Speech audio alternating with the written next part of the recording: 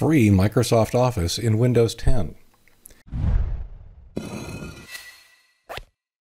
In your brand new Windows 10 installation, you'll see a tile that says Office.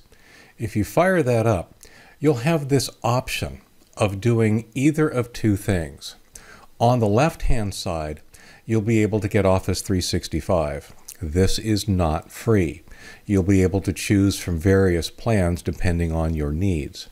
On the right-hand side, however, you can see listed as the quote-unquote current plan is Office Online. Office Online is free.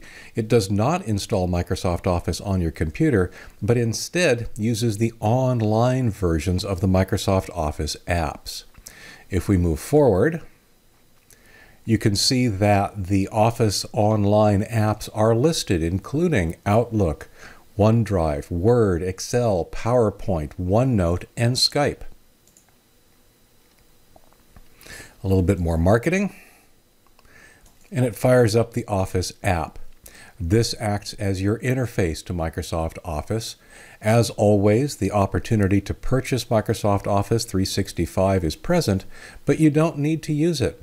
If we click on Word, for example, you actually end up firing up a browser, in this case Edge, to open up Microsoft Word Online. The online versions of Microsoft apps are not quite as feature-rich as the installed versions. However, for many people, they are completely adequate for the task at hand and ensure compatibility with the traditional installed version of Microsoft Office.